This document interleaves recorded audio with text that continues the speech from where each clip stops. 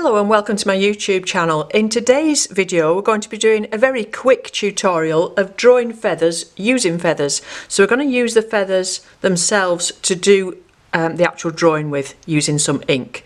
Now these ones I got from a craft supply shop quite a long time ago. I had them for doing floral art and things, and I've got a big bag of them, but they're mostly hen feathers.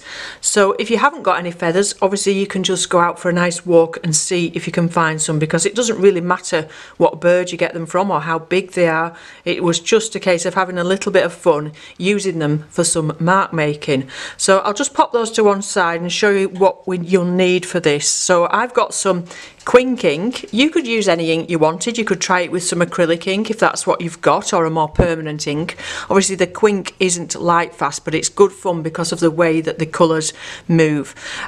So I like the Quink ink, so I'm using that, but you can use whichever ink you want as long as it's a dipping one. And if you haven't got any ink also, don't worry, because you could use some watercolours. You could make up some paint, or you could make up some acrylic paint quite loosely and use the paint to do your drawing with. So don't worry if you've not got any ink at all, you can use paint. And just one brush I'm going to use, that's a synthetic round brush size 6, and obviously I need some water, and then I've got my Sennelier travel set of some nice bright colours. And this paper that I'm using is the Daler Rowney one. It's a size A4 and it's 169 pounds in weight, so it's quite a good weight, and it's a mixed media one. I've been using this quite a bit recently because it's lovely to draw on. It's a nice smooth surface. So you'll see the last thing I did in here was this autumn leaf. Some of you may have seen that on Skillshare. If you haven't seen that tutorial, I will link that down in the description below for those of you that want to pop over to Skillshare and see the full tutorial about painting and drawing autumn leaves and doing a bit of an observational study. So, like I said, a really nice smooth paper is good for drawing on. I'm just going to check that that's in view of the camera, that's fine. So you might want to decant some of your ink into a smaller vessel, but I'm just going to use it straight from the pot. Now, an important thing when you are working with ink is always have some tissue handy and have some water handy in case you need to have any spillages and messes and you need to clean it up quite quickly. So these feathers, you could do a really detailed drawing of them if you wanted to, with all the patterns and colours that they've got on, but we're keeping this very loose and abstract and just quite imaginary really. And I'm picking up some of the colours. I like the colour of this one. You might not be able to see it, but it's a very iridescent green.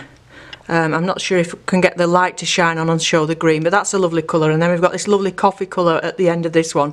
So we just want to get the feeling of the feather and the fact that it's really light and fluffy. I'm not worrying too much about doing a detailed drawing, but that could be another thing to do another time. So choose a feather that's got a nice point and that's nice and firm that you can get hold of and is a decent enough length to pop into your pot of ink.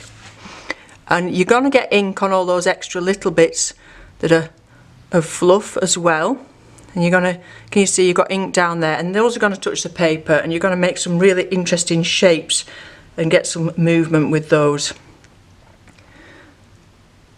To begin with, you might need to keep dipping that in the pot, because obviously it's a very dry feather and it's not designed to take up ink in the way that your brushes are or your pens are. So this can take a while.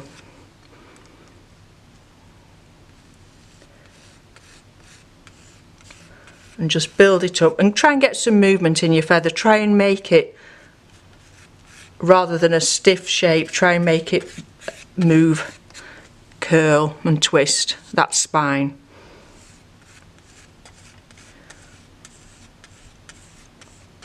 Vary the pressure on your feather. So I'm making the tip a bit rounder at the top there, and then this end bit here is going to be a lot fluffy. With most of these feathers, they seem to be fluffy part way up and then they turn into this much more defined shape at the end. So we'll just get a bit of that in. So you've got some control over your drawing, but you haven't got the same control that you would have if you were just drawing with your pen, which gives you this variety of lines. So you've got different strengths of line. You've got some thicker and some thinner, and that makes it an interesting picture. It doesn't make it a static picture, it makes it have that movement and fluffiness that you've got there with that feather. And you could go on and do a full series of these. You could do a full page of them. I just wanted to get it a little bit thicker at this point here. That's better. You could just do a full page of them, all different shapes and sizes and colours, and make quite an interesting design. And you can use the side of the feather to move things out. Whoops. Thicken it up a bit if you wanted to. I've perhaps spoiled that a little bit, but on the other hand it gives it a bit of definition. So this is just plain, getting ideas together. Like I say, a full page of them would be nice. So once you've got some shape with your ink, now and this depends as well on which ink you're going to be using. Some move into the water when you start painting and others won't. Some you might want to leave to dry. With this Quink, when it's wet, it changes colours and things, so I'm going to add some water to it whilst it's still wet. Like I said, this is just to give you an idea. You'll maybe want to do a lot more feathers or do a more accurate study. You might want to put some pencil guidelines on before you begin. So I'm just going to see if you can see that. I'll just move that along a little bit. Now, like I said, we have that lovely green colour, but plenty of water. You don't want it to be heavy. It's a very light, fluffy object, and we want the feeling of the air coming through it. So you don't want a very solid colour.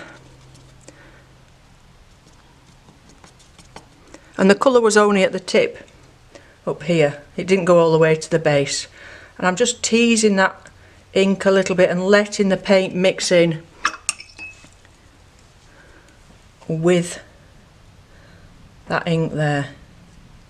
And don't forget, once it's dry, if you want to do any more drawing, you can come on top of it, but you just want to be careful that you don't turn it into something much more formal and less abstract. This is quite impressionistic and abstract, and it's you want to let the paint flow about. Not sure what colour to do it further down. Let's have another look at this little feather that I was taking the colours from. So here we've got that green, and some of those blues are coming out of the ink and mixing with it, which is giving us that. Here, down here, it's very sort of a light brown fluffy colour. Brown grey, I would say. It's difficult to say. So let's do something nice and light to have a different colour to the one we've already got. So I'm going to put some brown. This is an umber, I think, but I'm going to keep it really light with plenty of water. And I want to make it a bit warmer, so I'm just going to add a little bit of yellow to that. Make it like a warm brown, and like I said, a bit more water. We really don't want it to be heavy. And some of the ink's drying and some of it's wet, so you're going to get some lovely contrasts between these hard lines and some softer lines. And also the colours are going to vary throughout it, where it's mixing with the ink and not mixing with the ink. And if you want, you can do some drawing with your brush as well to get some extra fluffiness. But perhaps don't overdo that. Leave the drawing for your pen. Again here, use your wrist to flick these shapes up. And just be mindful about where it is very wet. So this ink here is very wet, so if I touch that now, it might end up making some areas darker than I really want. So just be careful and cautious going around. One good way of, when you're working with ink like this when it's wet, if you start your paint further away and then just gently touch it, rather than starting this way and dragging the ink with you. And again, one or two little flicks, you're picking up some ink, you're picking up some paint, just making it a little bit more feathery. And let's give a bit more definition to where it turns from stalk into feather. Okay, and now I'm going to leave that, but that was just to give you an idea of where you could go with these materials and the fun that you could have making some feathery shapes, because they're so fascinating. This one with these dots, you could use a resist, you could use masking fluid, or you could use some wax to put the dots on the paper before you start. But really the main idea of this exercise is to have a go at making marks with the feathers themselves. and having a bit of fun. You can even do some printing. If you've got plenty of feathers and you're not bothered about spoiling them, you could cover the back with some paint and print. There's all sorts of things that you can have a go at, but just you really get more interesting shapes and things if you have a go at drawing with objects that you wouldn't normally draw with, rather than just drawing with your pen, your pencil or your brush. And we can see here now the way that these colours are developing, where the ink's going into the paint and you've got these little veins that weren't really intentional, they're just being made by the materials there. So you'll find if you just play and have some fun and mess about really with things, you're gonna find these unintentional nice impressionistic paintings that you can make. Just look at the colour there, it's absolutely gorgeous. And when it's dried, if I feel it needs more drawing on top, I can always do that as well. So I hope you've enjoyed that. Let me know what you think in the comments before, and like I said earlier, I have got more up on Skillshare now, much longer in-depth tutorials, so if you did want to take a look at those, I will link them in the description below. In the meantime, enjoy your painting and drawing, have fun with it, get all your materials out, have a go at mixed media and making some nice shapes and forms of these feathers. Thanks for watching and bye for now.